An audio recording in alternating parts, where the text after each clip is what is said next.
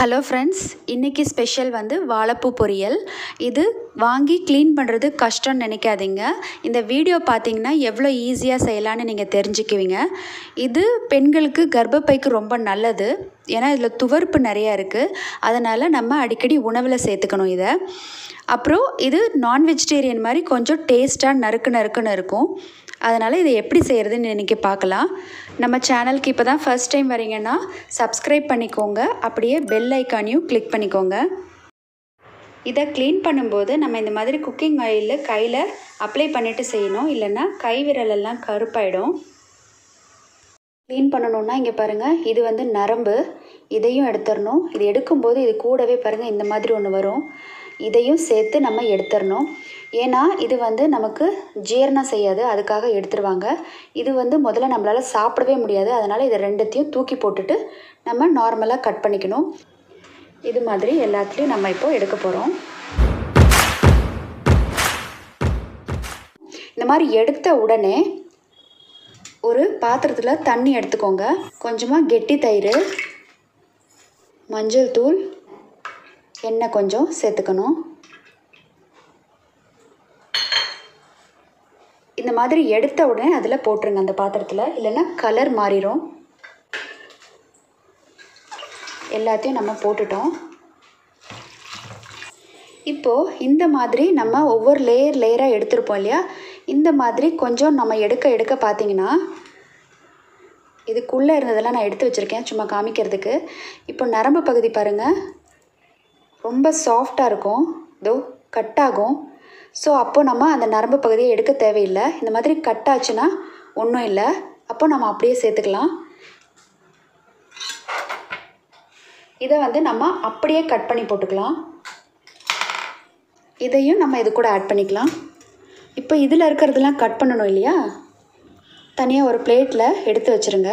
இதையும் கட் பண்ணி தண்ணியில் ஆட் பண்ணிக்கோங்க. இது மாதிரி முன்னாடி நாள் நைட்டே வந்து நீங்கள் இந்த மாதிரி தண்ணியில் போட்டு ஃப்ரிட்ஜில் வச்சுருங்க. இதில் வந்து துவர்ப்பு அதிகமாக இருக்கும். அதனால் இந்த மாதிரி போட்டு வச்சிட்டோம்னா நம்ம அடுத்த நாள் இது தண்ணியிலேருந்து வடித்து எடுத்துகிட்டு நம்ம யூஸ் பண்ணிக்கலாம். துவர்ப்பு வந்து கம்மியாக இருக்கும். அது சாப்பிட்றதுக்கு நமக்கு நல்லாயிருக்கும். ஒரு முறை நானும் வாங்கி அந்த மாதிரி ரொம்ப இந்த மாதிரி ஊற வைக்காமல் செஞ்சுருக்கேங்க. ரொம்ப துவர்ப்பு அதிகமாக இருந்ததுனால சாப்பிட முடியாமல் போயிடுச்சு. அதுக்காக தான் உங்களுக்கு நான் முன்னாடியே சொல்கிறேன். இப்போ குக்கரில் துவரம்பருப்பு எடுத்து 2-3 முறை வாஷ் பண்ணிவிட்டு நம்ம வேணுன்ற அளவுக்கு எடுத்து நம்ம குக்கரில் தண்ணியில் போட போகிறோம். இது கூட ஒரு ட்ராப் கேஸ்டர் ஆயில், விளக்கெண்ணெய், கொஞ்சமாக மஞ்சள் தூள். இது வந்து லிட்டு க்ளோஸ் பண்ணிவிட்டு ஒரு விசில் விட்டு எடுத்துடலாம். விளக்கெண்ணெய் வந்து ரொம்ப நல்லது. ஆனால் நம்ம குக்கிங்கில் எதுக்கும் யூஸ் பண்ணுறதில்ல. அதனால் பருப்பு வேக வைக்கும்போது ஒரு ட்ராப் விளக்கெண்ணெய் விட்டு மஞ்சத்தூள் விட்டு வேக வச்சா ரொம்ப நல்லது. பருப்பு வந்து நம்ம வேக வச்சு எடுத்துட்டோம். இந்த அளவுக்கு வெந்திருந்தால் போதும் துவரம் பருப்பு. இப்போ நேற்று நைட்டு நம்ம இந்த மாதிரி செஞ்சு ஃப்ரிட்ஜில் வச்சுருந்தோம் இல்லையா, இதை வந்து இந்த தண்ணி இல்லாமல் இதை மட்டும் எடுத்துட்டு குக்கரில் போட்டு 2 விசில் விடணும். இப்போ எல்லாத்தையும் தண்ணி இல்லாமல் எடுத்து குக்கரில் போட்டுட்டோம்.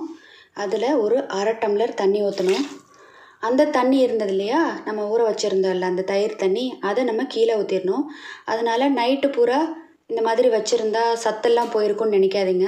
அது வெறும் துவர்ப்பு மட்டும்தான் போகும். இதில் வந்து இருக்கக்கூடிய சத்து வந்து நமக்கு கிடைக்கும்.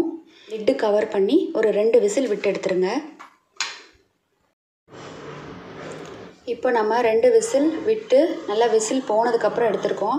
பார்த்திங்கன்னா நமக்கு நல்லா வெந்துருச்சு வாழைப்பூ. நம்ம எடுத்து சாப்பிட்டு பார்க்கலாம். நம்ம நைட்டே தண்ணியில் போட்டு ஊற வச்சதுனால அதிகப்படியான துவர்ப்பு இல்லாமல் நம்ம சாப்பிடக்கூடிய துவர்ப்பு இதில் வந்து இருக்குது. இந்த மாதிரி வேக வச்சு வாழைப்பூ வடையும் செய்யலாம், பொரியலும் செய்யலாம். இப்போ நம்ம வந்து பொரியல் எப்படி செய்கிறதுன்னு பார்க்கலாம். இதில் தண்ணி இருக்குதுன்னு நினைக்காதீங்க. அந்த தண்ணி வந்து நம்ம சுண்ட வச்சிடணும், கீழே ஊற்றக்கூடாது. ஏன்னா சத்து நிறைய இருக்கும். இப்போ இதை வச்சு பொரியல் ஸ்டார்ட் பண்ணலாம். இப்போது வாணலில் ஒரு டேபிள் ஸ்பூன் ஆயில் எடுத்துக்கோங்க. கடுகு, கடலைப்பருப்பு, உளுத்தம்பருப்பு வெடித்த உடனே கொஞ்சமாக கருவேப்பிலை, காரத்துக்கு வரமிளகாய் கிள்ளி போட்டுக்கோங்க. ஒரு பெரிய வெங்காயத்தை பொடியாக கட் பண்ணி போட்டுக்கணும். வெங்காயம் வதங்கிறதுக்கு கொஞ்சம் உப்பு. வெங்காயம் வதங்கிடுச்சு. இப்போது வேக வச்ச வாழைப்பூ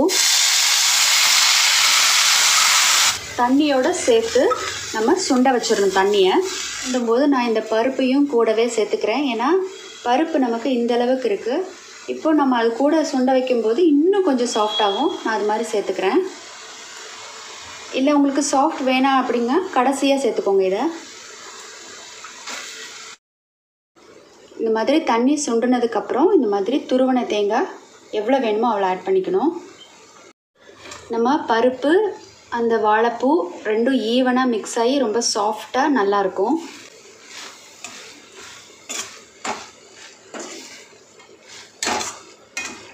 இப்போது எடுக்கிறதுக்கு முன்னாடி கொஞ்சமாக ஆயில் சேர்த்து லைட்டாக சூடுபடுத்திட்டு நம்ம எடுத்துடணும்.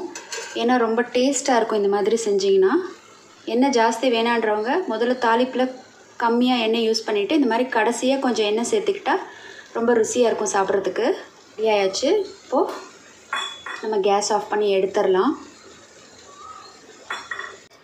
நம்ம சுவையான வாழைப்பூ ரெடி ஆயிடுச்சு.